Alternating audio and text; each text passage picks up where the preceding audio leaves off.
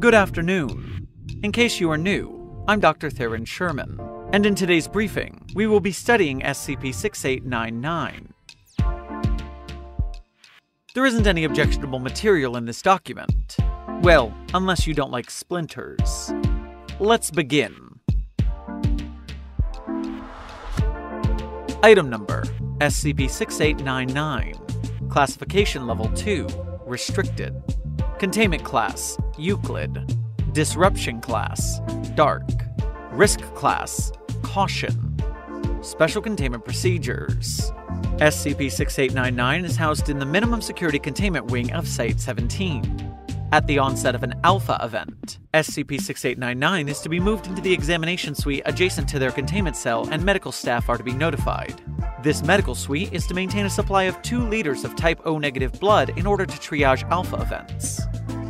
Description: SCP-6899 is an adult human male named Trent McAfee, age 31. On an approximate 96-hour schedule, SCP-6899 begins an Alpha event wherein they manifest and begin extruding a wooden splinter.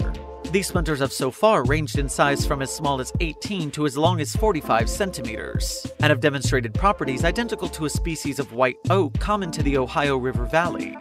Extruded splinters have not exhibited any anomalous properties, and have been catalogued as instances of SCP-6899-1. During Alpha events, SCP-6899 experiences periods of extreme physical duress characterized by a heart rate in excess of 140 beats per minute, blood pressure in excess of 150/90, profuse sweating, severe dystonia, and an apparent immunity to all sedatives and tranquilizers. When not undergoing an Alpha event, SCP-6899 does not demonstrate any anomalous qualities. After thorough psychiatric evaluation, the subject has been either unwilling or is unable to provide any speculation or detail as to the specifics of their condition or its origins. To date, SCP-6899 has proven resilient against standard amnestic treatments, as well as both hypnagogic and regression therapies. File update. During a routine inventory of non-anomalous items, the total volume of SCP-6899-1 objects was catalogued and photographed. When presented with this information, the senior researcher assigned to SCP-6899 noted a correlation between the splinters, and began an effort to recombine the components.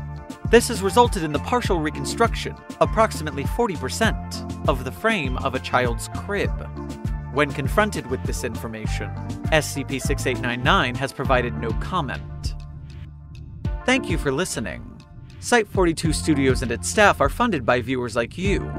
Please become a patron or visit our merch store at the link in our bio to support our work.